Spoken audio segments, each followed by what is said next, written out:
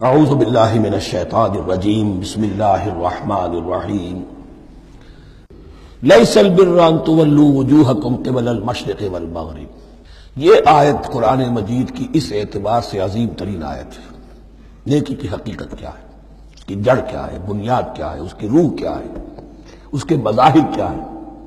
مظاہر میں اولین شے کون سی ہے، ثانین کون سی ہے، ثالثاً کون سی ہے، اور اس پر ایک پورا علم الاخلاق جو قرآن کا ایک مکمل کتاب تصنیف کی جا سکتی ہے۔ ایتھکس، قرآنک ایتھکس کے لیے یہ آیت ایک یوں سمجھیے کہ جڑ اور بنیاد ہے۔ لیکن یہ سمجھ لیں کہ یہ آیت یہاں آئی کیوں ہے۔ پس منظر میں وہی تحویل قبلہ ابھی ہے۔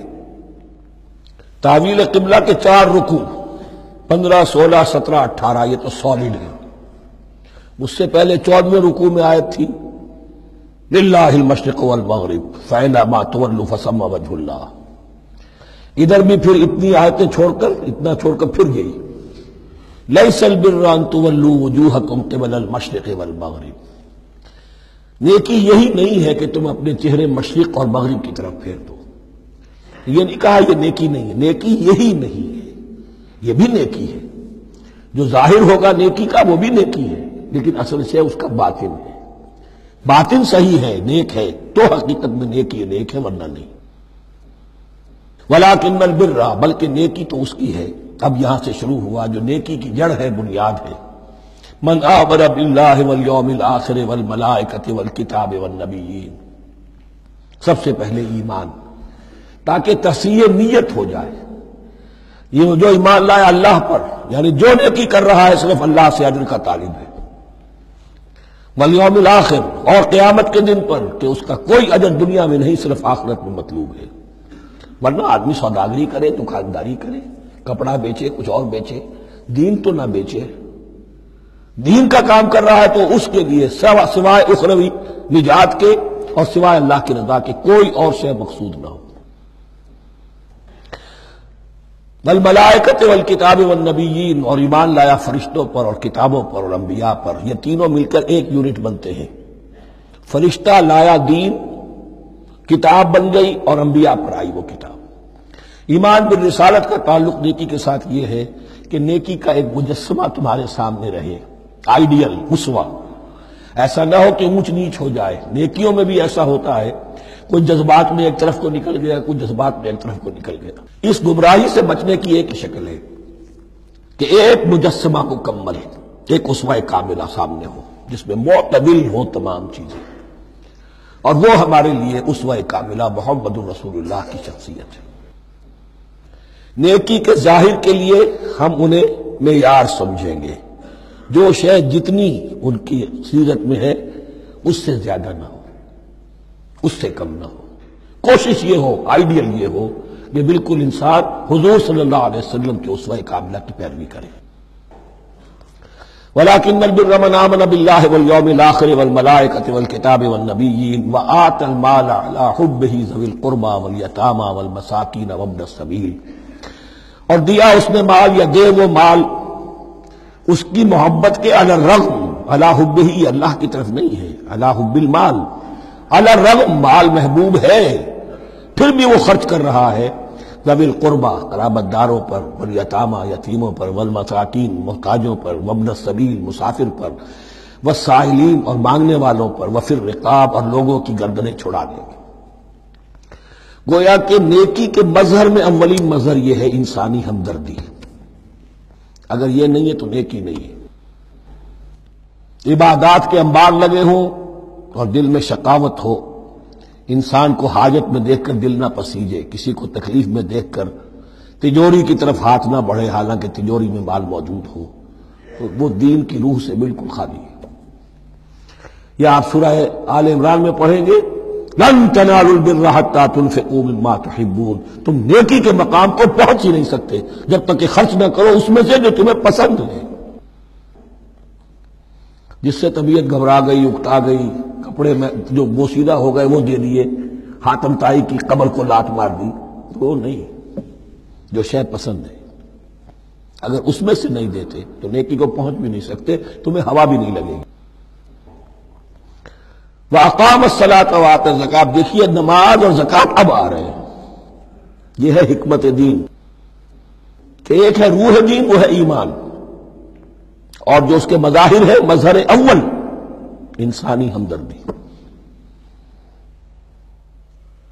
نمبر دو ہے پھر نماز اور زکوٰۃ، اور یہاں زکوٰۃ کو علیحدہ ذکر کیا ہے، اور اس آیت کا حضور نے حوالہ دیا ان فی المال لحق سوى الزکاۃ۔ دیکھو کچھ لوگوں نے سمجھا بس ہم نے زکوٰۃ نکال دی تو حق ادا ہو گیا پورا، بڑی بے وقوفی ہے۔ مال میں حق ہے زکوٰۃ کے سوا بھی، اور اب آپ نے یہ آیت پڑھی، دیکھو اس آیت میں کیا ہے، زکوٰۃ کا تذکرہ بعد میں ہو رہا ہے، وَآتَ الْمَالَ عَلَىٰ حُبِّهِ ذَوِي الْقُرْبَىٰ وَالْيَتَامَىٰ وَالْمَسَاكِينَ وَابْنَ السَّبِيلِ وَالسَّائِلِينَ وَفِي الرِّقَابِ وَأَقَامَ الصَّلَاةَ وَآتَى الزَّكَاةَ۔ اس کی کیا حکمت ہے کہ ایمان کو تر و تازہ رکھنے کے لیے نماز ہے، اقم الصلاۃ لذکری، اور انسانی ہمدردی میں مال خرچ کرنے کے جذبے کو پروان چڑھانے کے لیے برقرار رکھنے کے لیے زکوٰۃ ہے۔ اتنا تو دو نا کم سے کم، بوتل کا منہ تو کھلے، کارک تو نکلے اس کا، اگر بوتل کا کارک نکل جائے گا تو شاید اس میں سے کچھ شربت اور بھی نکل آئے، تو زکوٰۃ ہے تو کارک کے مانند 2.5% ہے، کیا ہے، لیکن یہ کہ اس سے پھر کچھ اور بھی نکلے گا۔ جو زکوٰۃ بھی نہیں دیتا اس نے کیا کرنا۔ وَالْمُوفُونَ بِعَهْدِهِمْ إِذَا عَاهَدُوا، اور وہ کہ جو اپنے عہد کو پورا کرنے والے ہیں جب کوئی عہد کر لے۔ سب سے بڑا عہد اللہ سے کیا، لَسْتُ بِرَبِّكُمْ قَالُوا بَلَىٰ، پھر عہد شریعت کا ہے کہ جو ہم نے کیا اللہ کے ساتھ، پھر آپس میں جو بھی معاہدے ہو جائیں، اور معاملات انسانی سارے کے سارے معاہدات کی شکل میں، شوہر اور بیوی کا معاملہ بھی ایک معاہدہ ہے، marriage is a social contract, شوہر کی ذمہ داریاں ہیں، اس کے فرائض ہیں، بیوی کی ذمہ داریاں اس کے فرائض ہیں، شوہر کے حقوق ہیں، بیوی کے حقوق ہیں، پھر جو بھی امپلائر امپلائی ریلیشن شپ ہے معاہدہ ہے، کانٹریکٹ ہے، جو ہمارا آپ کا پولیٹیکل سسٹم ہے وہ بھی معاہدوں کے اوپر مبنی ہے، بڑا بزنس جو ہے وہ کانٹریکٹ میں چلتا ہے۔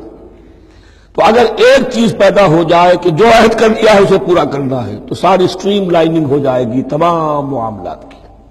وَالْمُوفُونَ بِعَهْدِهِمْ إِذَا عَاهَدُوا وَالصَّابِرِينَ فِي الْبَأْسَاءِ وَالضَّرَّاءِ وَحِينَ الْبَأْسِ، اور خاص طور پر صبر کرنے والے فقر و فاقہ میں، جنگ کی حالت میں اور تکلیف میں۔ یعنی ایک نیکی ہے بدھ مت کے بھکشوؤں کی نیکی، ایک نیکی یہ ہے، یہ نیکی باطل کو چیلنج کرتی ہے، یہ نیکی خانقاہوں تک محدود نہیں ہوتی، یہ نیکی صرف انفرادی سطح تک محدود نہیں رہتی، جو نیکی اللہ چاہتا ہے وہ یہ ہے کہ اب باطل کا سر کچلنے کے لیے میدان میں آؤ، اور جب باطل کا سر کچلنے کے لیے میدان میں آؤ گے تو خود بھی تکلیفیں اٹھانی پڑیں گی۔ صحابہ کرام کو بھی جانیں دینی پڑی ہیں، سینکڑوں صحابہ نے جام شہادت پیش کیا، تو آخری چوٹی کیا ہے، گویا کہ سمم بونم جس کو کہتے ہیں ایتھکس کے اندر، کہ اس نظریہ اخلاق میں سب سے اونچی منزل کون سی ہے، وہ سمم بونم جو ہے اسلام کا، وَالصَّابِرِينَ فِي الْبَأْسَاءِ وَالضَّرَّاءِ وَحِينَ الْبَأْسِ وَلَا تَقُولُوا لِمَنْ يُقْتَلُ فِي سَبِيلِ اللَّهِ أَمْوَاتٌ بَلْ أَحْيَاءٌ وَلَٰكِن لَا تَشْعُرُونَ۔ وہ آیت یاد کر لیجیے، اولئک الذین صدقوا، یہ ہیں لوگ جو سچے ہیں، دعوت و نیکوکاری کا بہت شوق ہے، یہ ہیں وہ لوگ کہ جو سچے ہیں، واولئک هم المتقون، اور یہی حقیقت میں متقی ہیں۔ تمہارے ذہنوں میں کوئی اور نقشے بیٹھے ہوئے ہیں، کوئی لباس ہے، وضاقتہ ہے، بس یہ بڑا متقی آدمی ہے، تقوی اس کا نام ہے۔ یعنی یہ پوری انسانی شخصیت کا ایک ہیولہ ہے، ایک پوری انسانیت کا ایک فرد کا نقشہ کھینچ دیا گیا، کیریکٹر کا، اس کے اندر روح ایمان اور خارج میں اس ترتیب کے ساتھ دین کی یہ تقاضے اور نیکی کے یہ مظاہر موجود ہیں۔ اللہم ربنا اجعلنا منہم، اللہم ربنا اجعلنا منہم۔ صدق اللہ العظیم۔